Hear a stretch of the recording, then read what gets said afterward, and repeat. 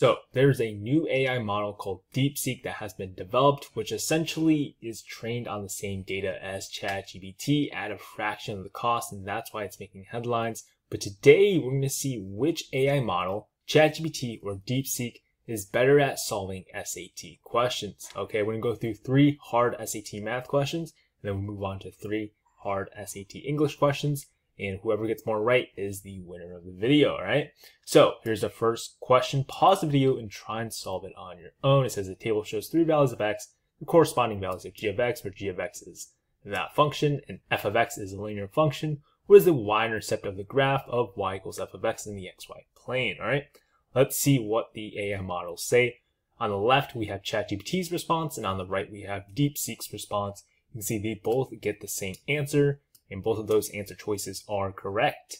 And therefore, our answer here is A, and both ChatGPT and DeepSeek are going to get 1 point on the board. All right, let's move on to our second question. This is a very infamous one. It's on the Blue Book practice test.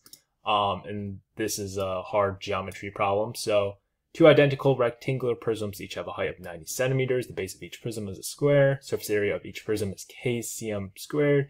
If the prisms are glued together along a square base, the resulting prism has a surface area of whatever. What is the side length in cm of each square base? So you can see a lot of moving parts. It's going to be interesting how these AI models handle that, all right?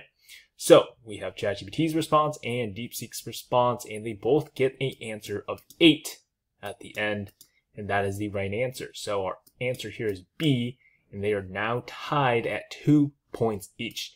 These math questions are no hassle for these guys, all right? All right, here's our last SAT math problem. We have the functions f and g defined. Some interesting equations there. If f of -4 equals c, where c is a constant, what is the value of g of c? All right, so we have ChatGPT's response and DeepSeek's response, and they both get the same answer. -49 over 10 is the same as -4.9, and that is the correct answer. So now they are tied at the end of the math section. What a surprise. That's kind of crazy. I mean, if you think about it, DeepSeek is trained on the same data as ChatGPT, and I am using the best possible models of both AIs. So it's kind of no surprise that they're getting these questions right pretty easily. So 3 points apiece. Let's move on to the SAT reading section. We have a main idea question. So we have a nice long passage, 4 choices. Which choice best states the main idea of the passage?